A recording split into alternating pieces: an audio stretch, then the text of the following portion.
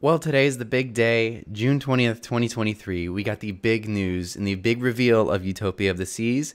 She's a lot different than you may think. So let's dive in, take a look at all these changes.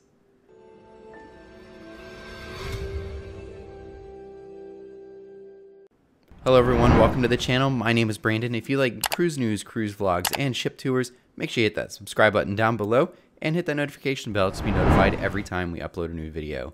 Just to remind you, we are still working on our Wonder of the Seas cruise vlog series, so if you want to see her sister ship, Wonder of the Seas, we have plenty of content here for you guys to check out as well. Anyways, let's jump right in.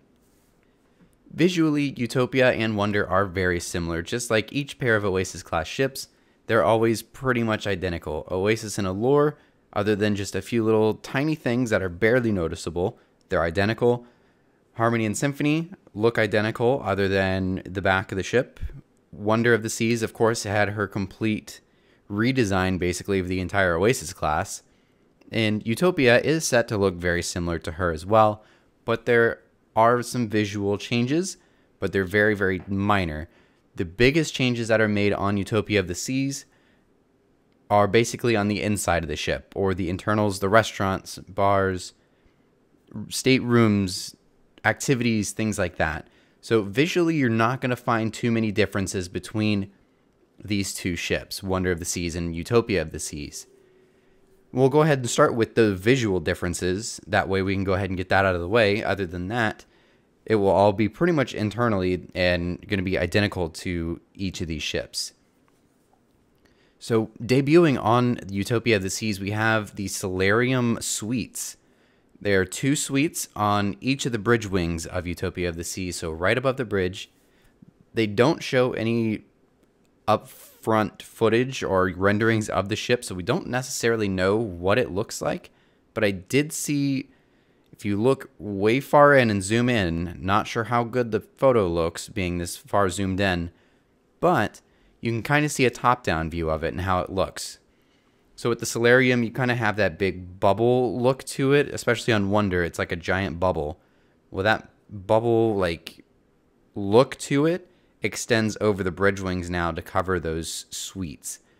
These seem to just be ocean view staterooms, though. Well, not necessarily an ocean view stateroom, but they will be technically an ocean view, but the Solarium suite. So there won't be like a balcony or anything like that from what we can see here, but of course, it'll be pretty much floor-to-ceiling windows all the way around, wrapping all the way around the bridge wing. So it's still very, very cool and incredible views that you're going to have from these staterooms or from these suites. But so that's basically the biggest visual difference, where we see on Wonder of the Seas just the normal bridge right there. On Utopia of the Seas, we're basically going to see one more row of windows right above that, and I'm assuming it's going to pretty much connect almost to like that row of glass that's right at the front of the Solarium as well. So hopefully in the front facing renderings of it, it looks pretty good. I know that's a concept that they tried on Oasis of the Seas during her big 2019 dry dock that they did. Not the biggest fan of that. It's definitely grown on me over the years, but it's not my favorite design in the world.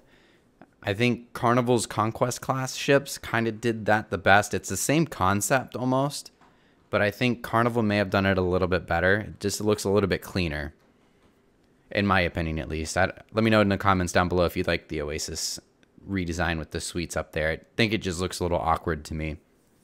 So that's pretty much the biggest difference on Utopia of the Seas visually that you're going to notice when you're not standing on the ship itself. It's going to be those row of glass that are above the bridge that you don't see on Wonder of the Seas. That's going to be the biggest visual difference between the two ships.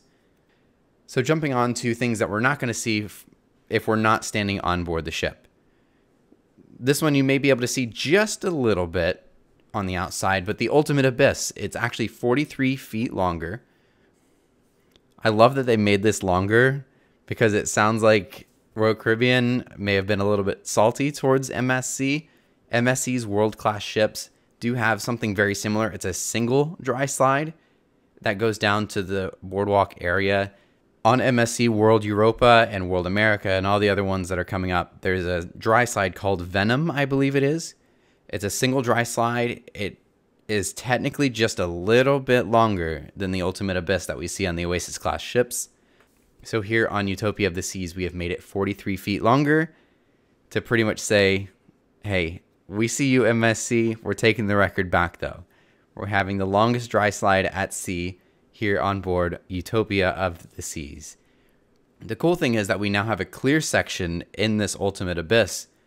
So as you're going down in one of the quicker parts of it, or one of the beginning parts of the Ultimate Abyss, you're actually going to be in a clear tube area where on all the other ships, it's pretty much that purpley pink color, very dark on the inside, and it goes all the way down just like that. There's no thing where you can kind of look down or anything like that. So this would be a really cool change. And one thing I did notice as well as we zoom in here, about halfway through, there's a part that looks like it's sticking out. And it just like ends, but it also curves at the same time. It like splits almost. In that section, there's like a clear tube, basically, like we have just a little bit further up.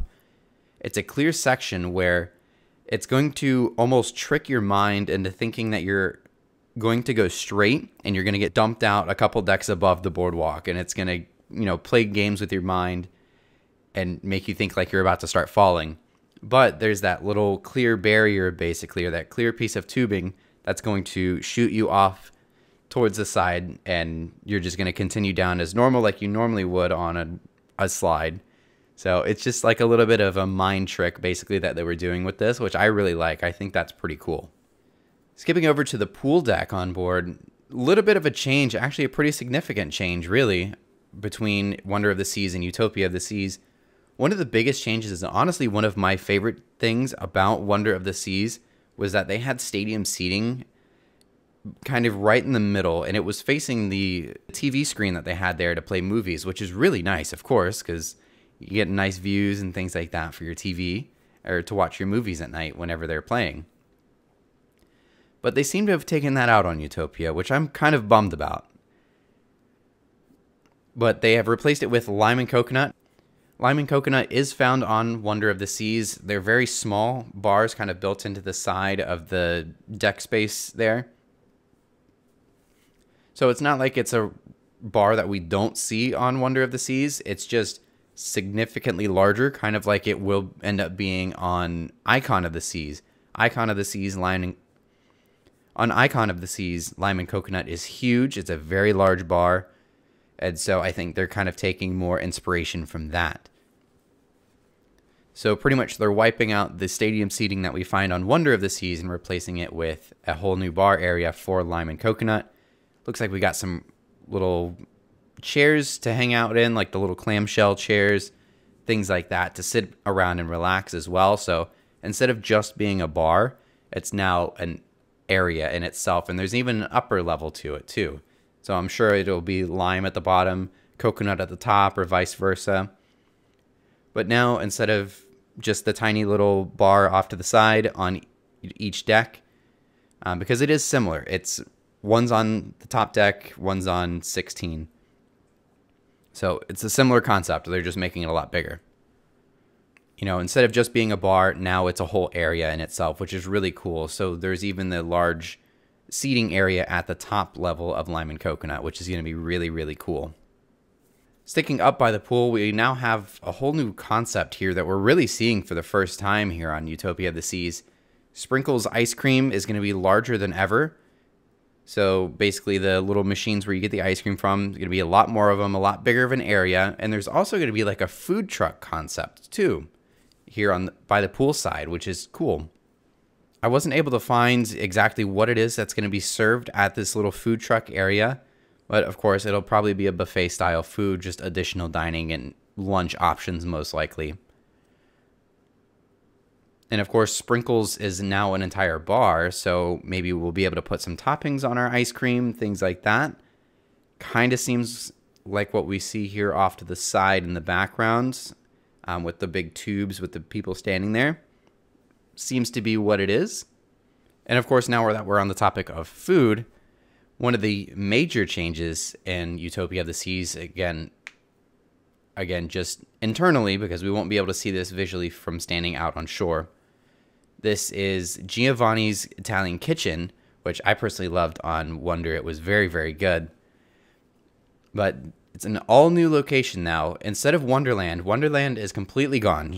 Wonderland is not going to be on Utopia of the Seas. I know some people really like that restaurant. I've never tried it, and it doesn't really seem very appetizing to me.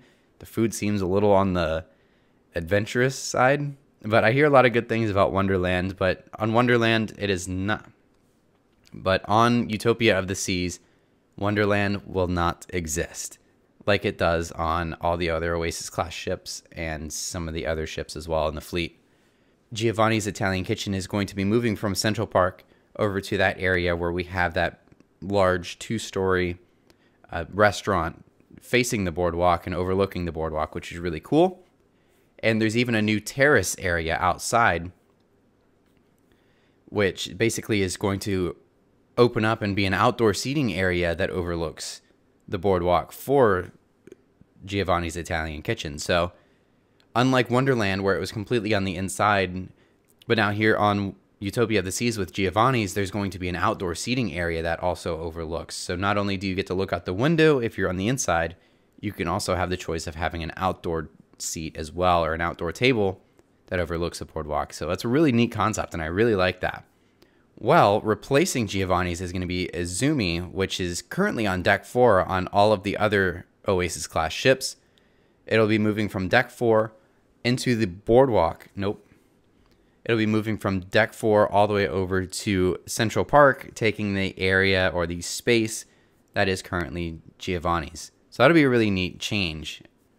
And there's even going to be a new window concept where you can get some fresh sushi, things like that. You just kind of walk up to the window and you get your food there rather than going in, dining in, things like that, sitting at a table. So it gives it a little bit more of a quick service aspect of it as well. Not only is it a dining experience that you can book and get reservations for, but now you also have a quick service type of restaurant as well, which is really neat. And then, of course, transitioning now into a whole new experience, taking the place of it where Izumi currently is on Wonder of the Seas and all the other Oasis class.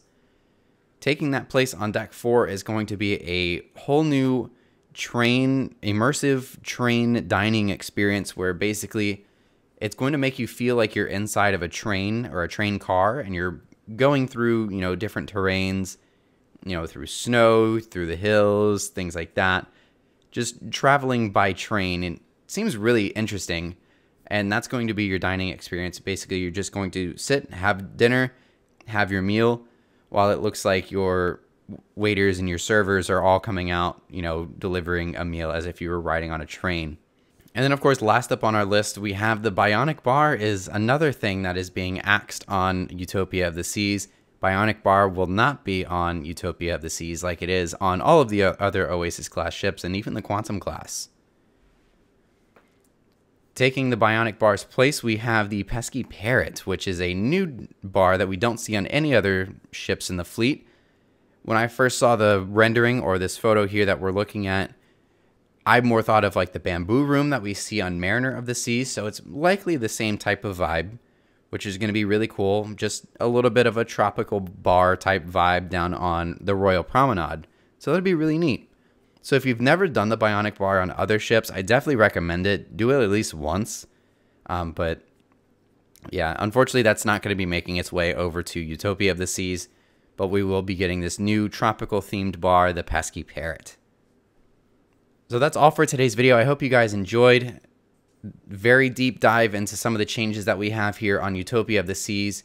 Bookings do open up for Utopia of the Seas this Friday, June 23rd, 2023. So if you're watching it after then, you can go ahead and go to Royal Caribbean's website and book the cruise if you'd like to, or book Utopia of the Seas for your 3- and 4-night Port Canaveral weekend cruises. I'm so excited that this ship is coming to Port Canaveral, let alone on a 3- and 4-night sailings. So excited for it.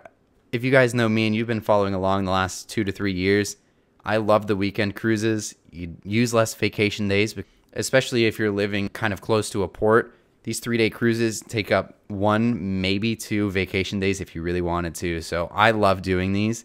So I'm so excited. Not only we're getting a brand new Oasis class in Port Canaveral, we're getting it on 3- and 4-night sailings. So I will definitely be on Utopia at some point next year, hopefully sooner rather than later, maybe sometime in the summer when she first comes around. I believe her first sailing is sometime in July, because that's when the Allura is leaving to go to Miami. But anyways, what are your thoughts on Utopia of the Seas down below? Do you like these new changes? Do you hate them? What's your thoughts? Anyways, my name is Brandon. If you enjoyed today's video, leave a like, subscribe down below to continue following along all of our Wonder of the Seas vlogs that we have coming out over the next couple weeks. And of course, any updates that we have on Utopia, Icon, and any other new cruise ship coming in the industry, we'll definitely be covering it here on the channel. So hope to see you in the next video. Thanks for watching.